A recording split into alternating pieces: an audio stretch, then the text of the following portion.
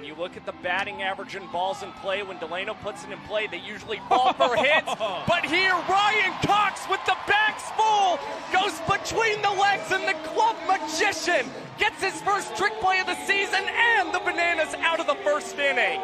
The first trick play of the 2024 tour goes to last year's leader, 144 of them for Cox. Beast. Also, Ryan Cox is going to drop the trick.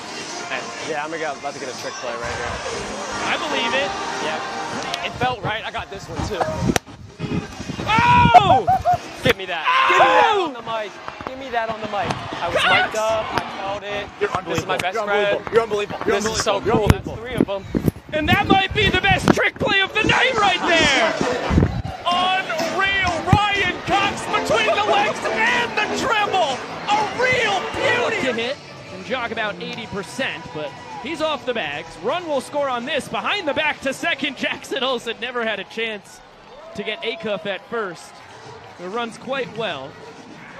So it will be, currently by our tally, the 3rd trick play of the evening for Ryan Cox as you get another gander here. And it will be an RBI fielder's choice for Acuff.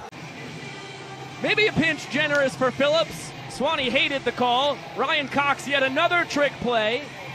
And Swanee didn't even want to run. He was so disgusted by the strike call for Vincent Chapman. So it will be our first double trick play of the tour as Jackson Olsen sends that one between his legs.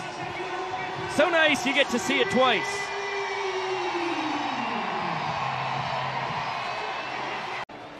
Dustin Baber chugs a beer. He's ready to rumble. Zach Phillips quick pinching him. And, oh, no, wow. Golly. Reggie Liggins has Dustin Baber out there. What a play by Eric Jones Jr. I had Baber safe. We'll see if the Party Animals challenge. Corey Seager is a current